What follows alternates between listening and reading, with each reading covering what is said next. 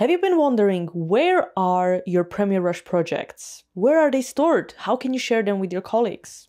As we know, Premiere Rush is a simplified version of Premiere Pro, but it's made specifically to be super friendly when it comes to creating content for socials. That is why it has some features that Premiere Pro doesn't. For example, changing aspect ratio or orientation just with one single click. On the other hand, it doesn't have a lot of features, panels, and functions that Premiere Pro has. And project files are one of those things. But did you notice you can't even save Premiere Rush project? There's no save button. It has a solution, of course, and I'm going to tell you the solution, how to share your projects of Premiere Rush and where to find the actual assets. If you find this video helpful, don't forget to subscribe, okay? Check out the thanks button under this video as well. You help me, I help you. I help you, you help me.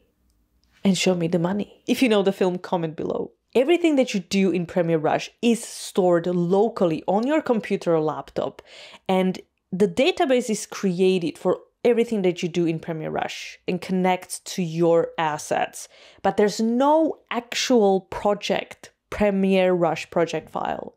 When you enable the option Sync with Creative Cloud, when you start your project in Premiere Rush, everything that you do and all the assets are immediately uploaded to Creative Cloud. So whoever from your company is using the Creative Cloud account will have access to those files, and it will appear on their homepage when they open Premiere Rush. Just keep in mind that if you cancel your subscription to Creative Cloud, there's no way your colleagues will access the files. The only person who will have access to the original Premiere Rush project will be the person who actually created them. So you will lose access to your projects as within the company if you cancel the subscription.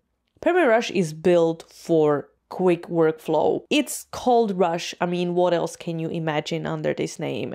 So it's for socials. The longevity is very short. You are in a rush, you go and put together a video. You have limitations, you have great features, but also you have limitations. If you want to do it properly, if you want to do it like a professional, go and learn Premiere Pro. If you're in a hurry, if you're a marketing manager, if you're not actually a video person, just go and do it in Rush. But don't expect that you will have all the features that Premiere Pro does. And keep in mind, Adobe recommends to edit to footage which is no longer than 20 minutes in RAW format.